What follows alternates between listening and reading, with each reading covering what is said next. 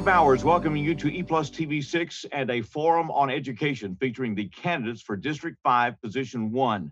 This is a presentation of the Chamber here in Jackson in cooperation with E Plus TV6. We appreciate the Chamber facilitating the organization of these discussions, your participation in that, and the involvement of E Plus TV6. Our two candidates in District 5, Position 1 are Sherry Franks and Dr. Tameka Noel. This is an open seat that has been represented by Jim Campbell, who is not seeking re-election this year. And ladies, good to have you both with us. One thing I want to try to do when we start out is ask both of you how you describe the district, because people that are familiar with politics may know the districts very, very well. My impression is that sometimes people don't know if they're in District 5, District 6, District 2, or whatever. So Sherry, when you're campaigning and talking to people, how do you describe District 5? Well, it runs all the way up to Ashport. It runs to the county line going west. It runs to Pleasant Plains running east. Okay. And then it goes south all the way down to Lambeth. There's a strip of it down Lambeth Drive. And it's kind of an odd district there because it butts up to where Curlin and Hamilton and that group are running on one side. And then it bumps up against another one on the other side. It's kind of hard to describe, and I see how people get very confused with it because I've had to look it up myself to find out if somebody actually is in our district. Yeah, sometimes I know when people go to vote, Tameka, that's when they find out that they're either in the district or not. Yeah. Tameka, how do you describe the district when you're talking to people? I would describe the district as the northwest corner of Jackson all the way out to the county line, Midtown and the Atlanta neighborhood, as well as areas of South Jackson down to the South Fort Deer area. Okay. There is also this small arm that reaches into Northwest Jackson. If you were on North Highland, there's a very small segment there. So it's a very broad district, and I understand why everyone is confused. Sometimes gets confused. We'll see. County Commission will be drawing new lines after the census. So maybe we can get them to rearrange things, and we'll see. I want to ask you both and start with you, Sherry. Once again, Sherry Franks and Dr. Tameka Noel are with us. They're seeking District 5, Position 1, position on the Board of Education. But Sherry, why are you in this race? I've got 3 kids in the school system. I've got one at Madison. I've got one I'm homeschooling, and I've got one at Pope. I've been active with the board probably the last 2.5 years, attending the monthly board meetings, different committee meetings. And with Jim not running, I felt it was important to have someone that was involved in the school system to get out there and be a representative of our community. Okay. Tameka, why are you in this race? I'm in this race because I'm also a mother. My older kids attend school here in the public school system.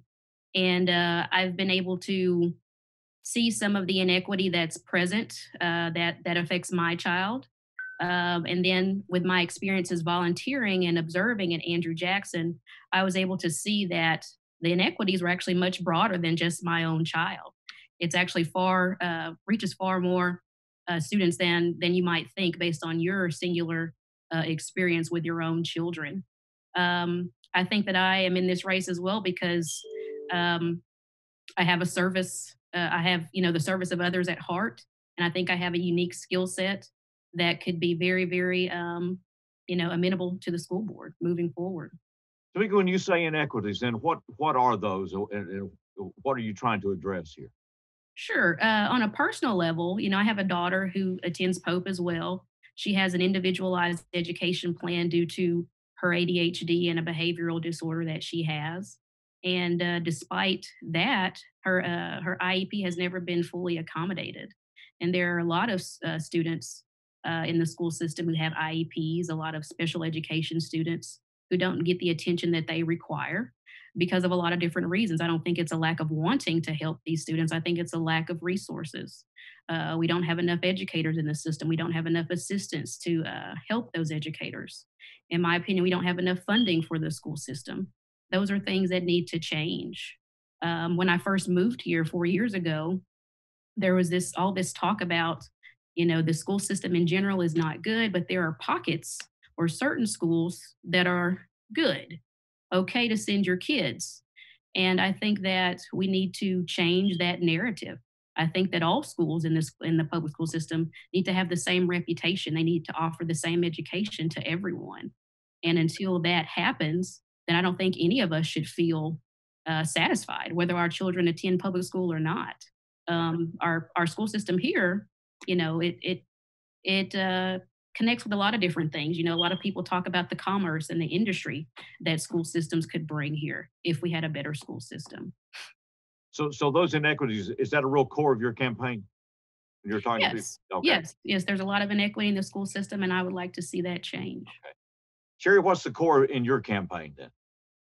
I mean, the core of my campaign is the disruption that's been going on among the board, the lack of communication with the board and the superintendent that's occurred for probably the last 15 years, re-engaging that, the board acting more of a cohesive group to create policies and work with the school systems. I think that's been a breakdown over some time with different people among the board. I think that there is some changes that need to go on with how the board interacts with the community, how they talk to the community, how they're engaged with the community, and how they represent themselves in public. What would that be then, Sherry? What would you like to see there? Well, I think that when you work with a team, part of being a team is learning how to disagree, to state your opinion, and everyone have a right to an opinion, but working to get a better cohesive answer. Um, Working in the business world for 20 years, you work with a lot of different people and you go into different meetings and different things like that, and you learn that everybody has their own personal agenda. But the thing is, with the school board, we have to put our agendas aside and represent our children and the community. And I think that's what the breakdown has been, is it's been personal gains and things like that instead of putting the children and putting our community first. And that's a problem. Sherry Frank's with us and Tameka Noel, and they're seeking District 5 Position 1 on the Board of Education. Dr. Noel, one thing that you have called attention to, you got some real reservations about us resuming school, and you've made that kind of part of your campaign theme and emphasis out there. What are your concerns? My concerns are that although we've been presented options for resuming school, there's not enough meat on those bones, so to speak. If I'm a parent who wants to consider sending my child back for live instruction, I don't think that we've heard enough about what that will look like day to day. What will the screening process be? What will the testing process be if it's needed? If people were to test positive, how would we maintain their confidentiality? How will we feel confident that we have enough personal protective equipment for those people that will require it?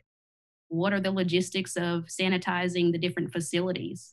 I'd like to know much more about what those plans look like from a practical standpoint before, as a parent, I can even make an informed decision about what I want for my child. And I just don't think that we've seen and heard enough about that. So If you were on the board, would you be opposing this opening? I would be opposed to this opening in terms of live in-person instruction. I think that cases are rising far too sharply, and we have not gotten ahead of this coronavirus yet.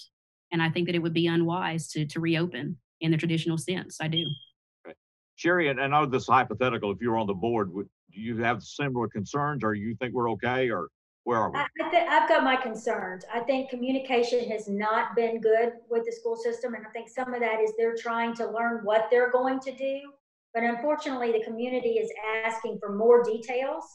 I think they've got 3 good options if we had all the details.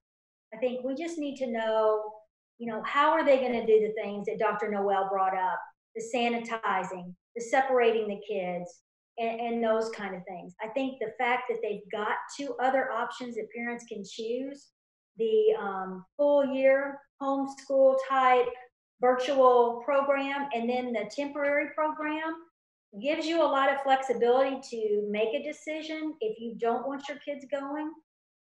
I know I've got a high schooler, and he's made it quite clear that he is going to school because he has had enough of me and the house. So he says, I will wear my mask, Mom. I have my hand sanitizer. I won't touch anybody.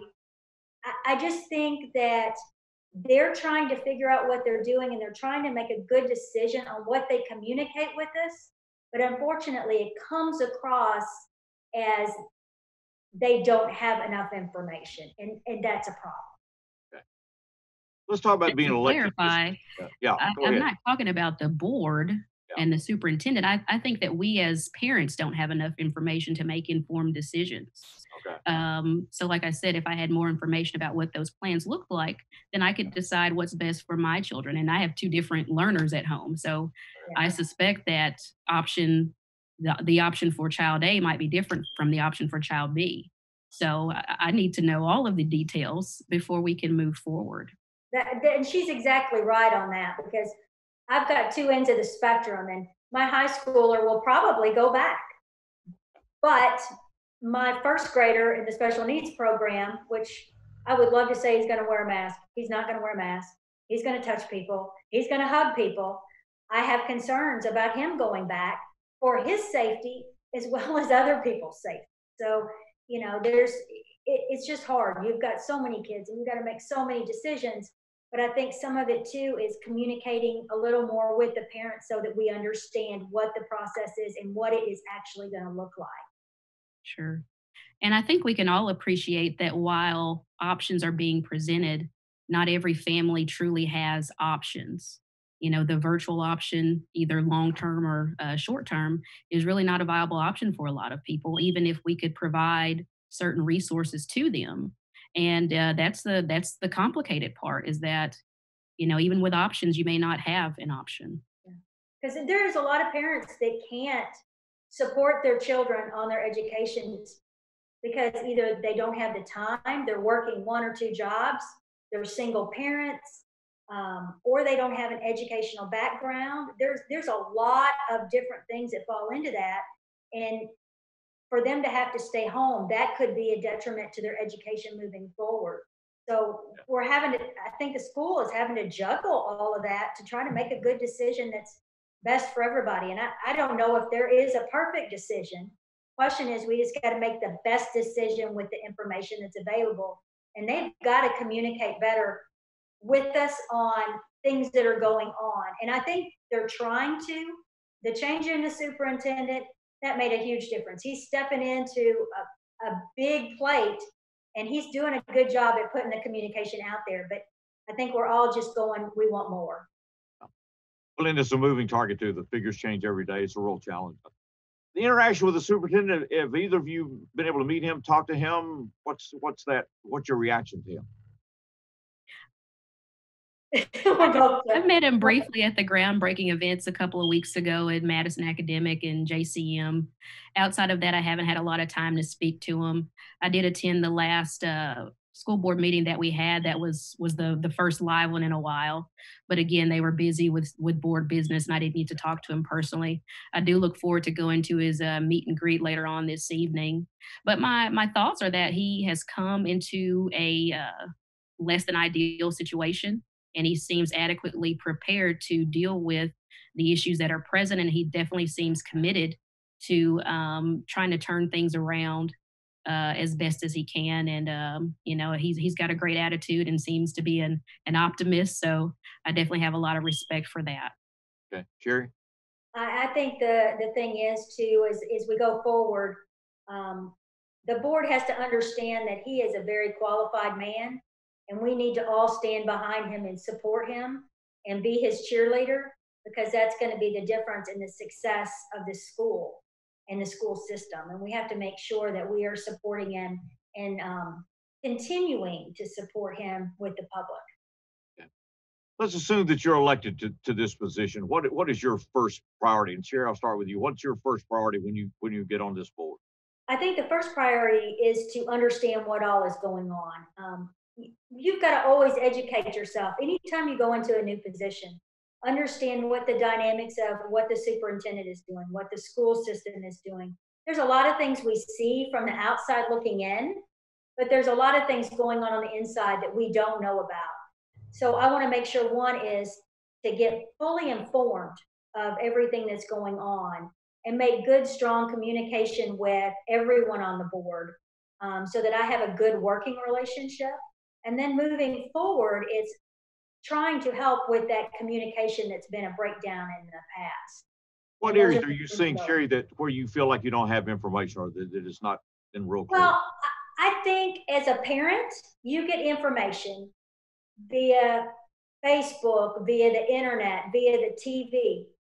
But when you're hands on and you're talking to the superintendent, you're talking to the school system, you're talking to the people involved, you're going to get a much better taste of what's going on and a better understanding of what's going on. And that's what I want to do first of all. I learned when I worked in business, it is a horrible idea the first day to walk in and start telling people what they need to do. You need to figure out exactly what they're doing and understand what they're doing and make sure that you have all the information before you jump into that location. All right, Tameka, you're elected to the Board of Education. What's your priority when you first get in there? I would also try to just assimilate as much as I can into the board, understand each of the board members and the superintendent. I'd like to try to get a sense of who they are as people, what are their strengths and what are their weaknesses. And I don't mean weakness as a negative thing per se, even if it sounded that way, but just things that they, can really add to the conversation and things that maybe another person can add. And like Ms. Frank stated, if you don't understand the context of everything, how can you move forward? So I think we'd all have to do that upon joining the board.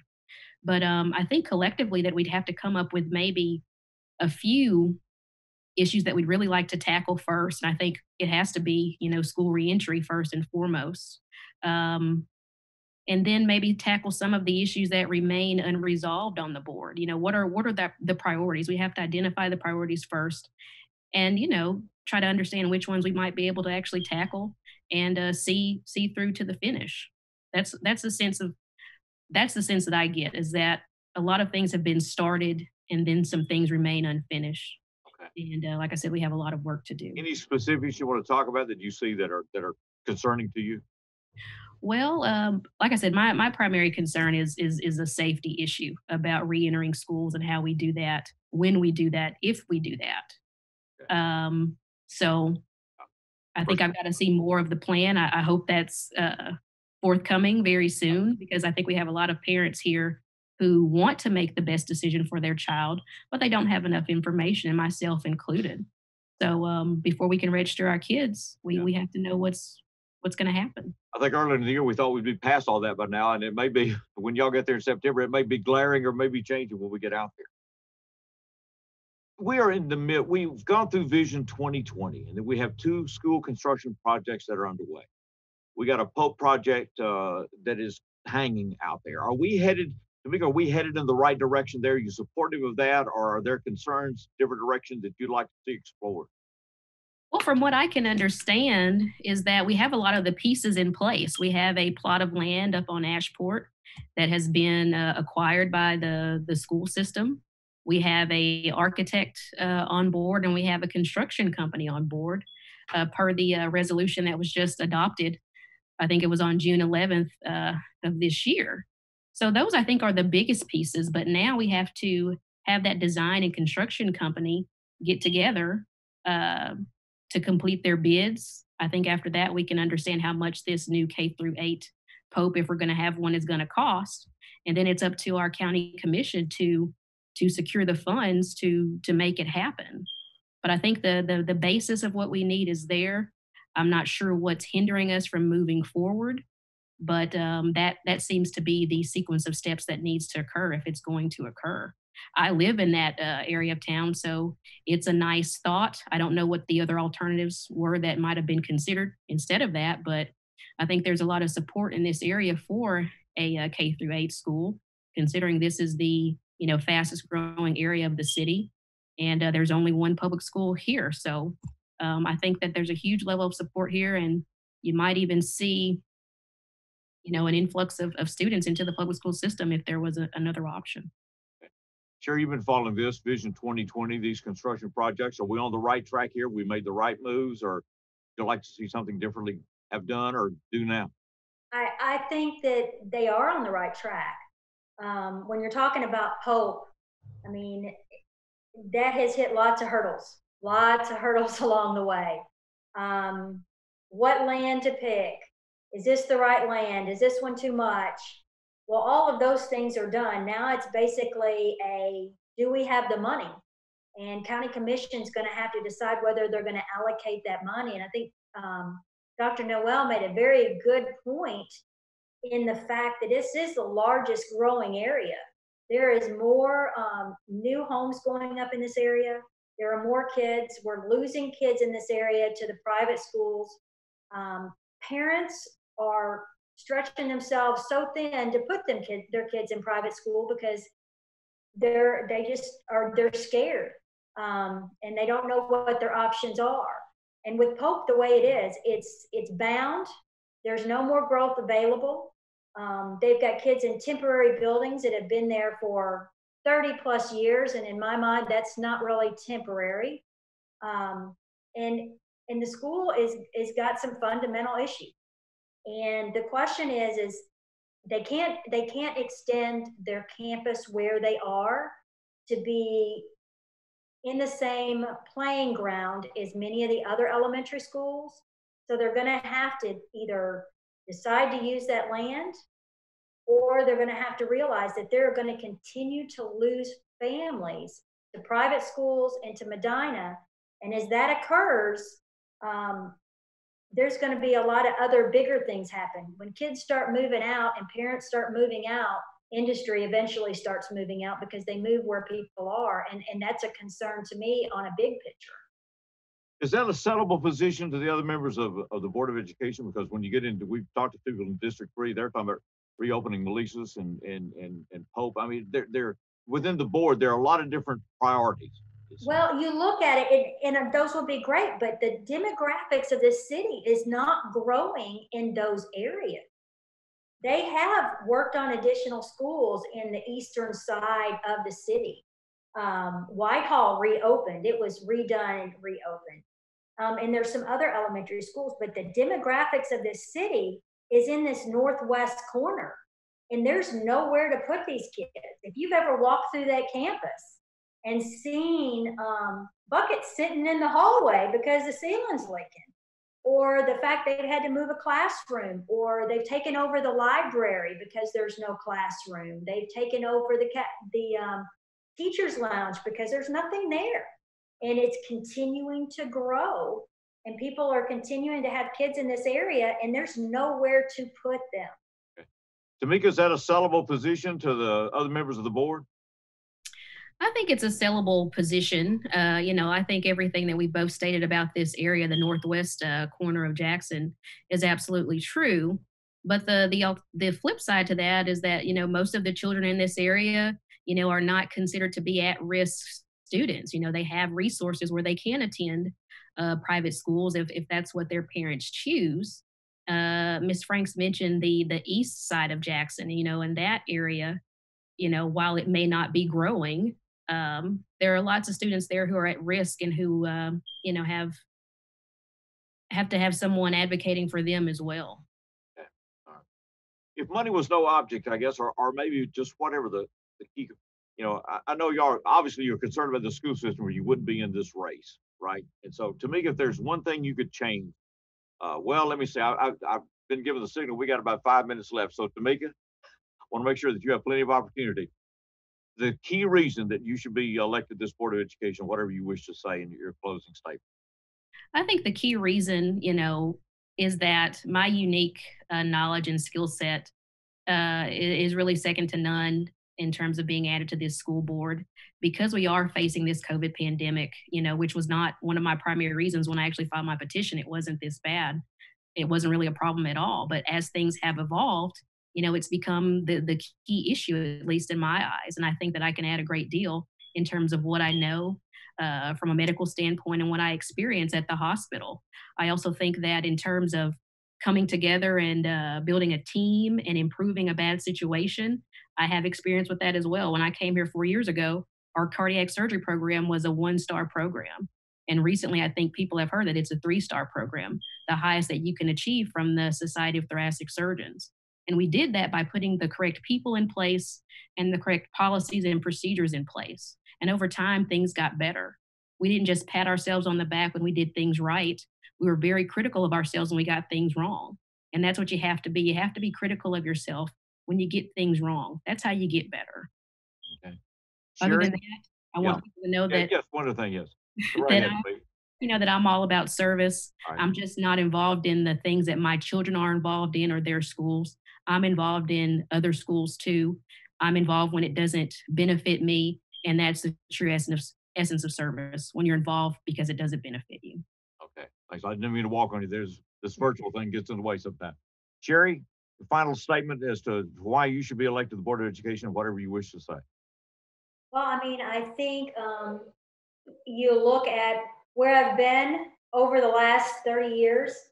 I worked for a Fortune 300 logistics company where I set up supply chain systems for many manufacturers across the US, Canada, and Mexico. And during that process, I learned how to work with people that don't want to work with you. I learned how to negotiate. I learned how to sit back and listen. I learned how to facilitate the process of getting good teamwork. And I think that's going to be one of the keys as this board moves forward, is learning how to work together for a common goal. And along with that, I mean, the last 8 years I've been home, but I've been active in schools. I've been active in my church. I've been active in a lot of other things besides the kids. But I think having those two dynamics gives me a better understanding of both the business aspect of the school board and also the emotional aspect that parents come to the board with, and being able to mingle those two and get a better and stronger group to help get the schools to where they need to be. The school system has a lot of good things going for it. The thing is we have to bring the ones that are struggling up to the level that the higher schools are. And that's a hard process. I mean, you've got a lot of economics to go along with it. You've got a lot of diversity that goes along with it. But if you are treating people the same and fairly and being honest and sitting there and supporting these kids, it will happen. But it's not going to happen overnight, and we've got to get in there and really start working on it. I want to thank you both for doing this. Sherry Franks and Dr. Tameka Noel are seeking Board of Education District 5, Position 1. It has been represented by Jim Campbell, who is not seeking re-election this year. Thank you both for doing this. Thank you. Appreciate the time very much. Continued best to both of you, and appreciate you putting yourselves out there and wanting to work with this community. It's a real special place. Our thanks to the Chamber for coordinating this. Steve Bowers with you, and this is E+ TV6. Thanks, Sherry. Thanks to me very much.